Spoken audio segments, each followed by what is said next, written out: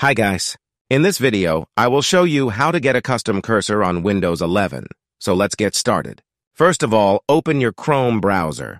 In the search bar, search for mouse pointer. Open this first website. Now there are many cursors available, so select any one that you like the most. Like I choose this one cursor. And then simply click on this download button here to download it. Now go to the download folder and extract the downloading file. Next, click on Window button here and then go to Settings. Now click on Bluetooth and Devices here, and then select Mouse here. Next, scroll down and then click on Additional Mouse Settings here.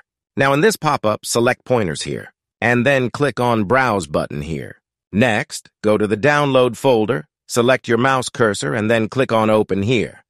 Next, click on Apply and then click on OK. And as you can see, my mouse cursor is changed successfully. If this video helped you out, make sure to join the Show Me Software free newsletter. It's linked in the description below. In this newsletter, I will tell you about the latest software tools and AI that can make you more productive at work and also improve your personal life in many different ways. You can also reply to these emails with any technical support questions you might have, and I'll do my best to help you out for free. This newsletter is completely free and will always be free. So click the link in the description to sign up.